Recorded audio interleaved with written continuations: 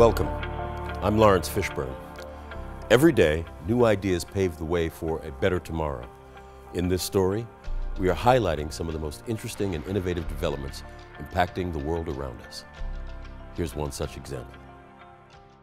For those with certain mobility issues, the wheelchair has long been a symbol of freedom and inclusion. But there are times when the wheelchair falls short, particularly in times of transport, where certain features don't lend themselves to ease, efficiency, and safety. Well, standard wheelchairs are really designed for the person who has long-term mobility issues and has the training and experience to be able to propel themselves forward in the chair.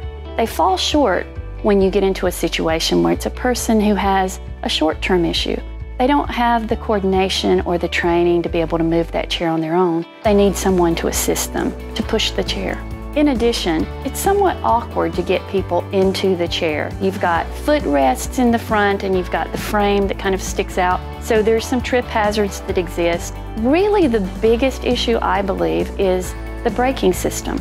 With a standard wheelchair, either the occupant or the operator has to remember to set the brakes on the wheels. If they don't do that, then there's a danger of the chair rolling as the person is exiting the chair, or even rolling when the operator is not present if you're in a situation where the chair is being pushed by someone else. This is really a danger, and quite often it's the largest reason for accidents involving standard wheelchairs. The occurrence of injuries and stress to both occupants and operators are hurdles that have plagued healthcare facilities for decades. But the most recent evolution takes what we know as the wheelchair and turns it into a transport chair. Our patients are some of the sickest patients out there. They come in through valet or through our doors, and it's nice to have a chair readily available that's easy to get into and easy to maneuver throughout the institute.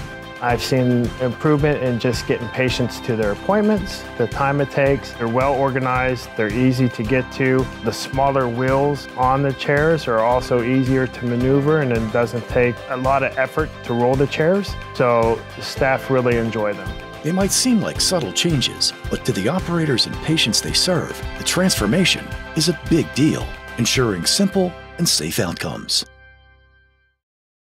Thanks for joining us. We hope you'll join us next time as we continue to explore the latest developments impacting our lives. I'm Laurence Fishburne.